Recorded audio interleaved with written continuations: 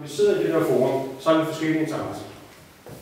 Regeringen har nogle interesser, arbejdsgiverne har nogle andre interesser, og vi som arbejdstager har nogle tredje interesser.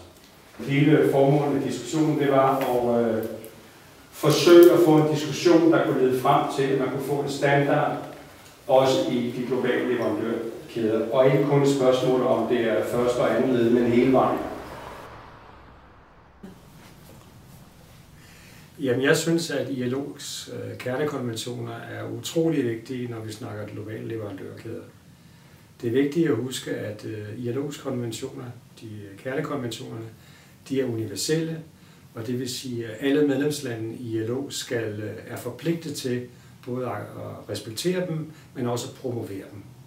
Og der er især 2 af de 8 konventioner, som er meget i fokus. Det er retten til at organisere sig, og det er retten til at forhandle.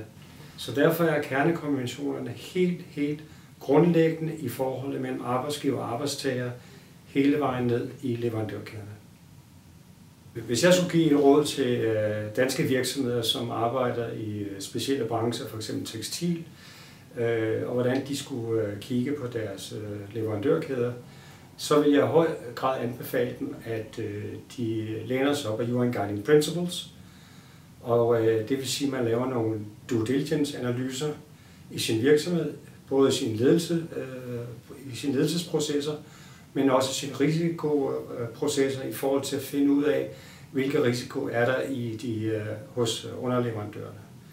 Og her er det meget vigtigt at huske på, at der findes faktisk nogle værktøjer, som man kan tage i brug. Blandt andet er OECD i gang med at lave en guideline specielt til beklædning og skosektoren, hvor man kan få gode råd og vejledning til, hvordan man laver en risikoanalyse og due diligence i sine leverandørkæder.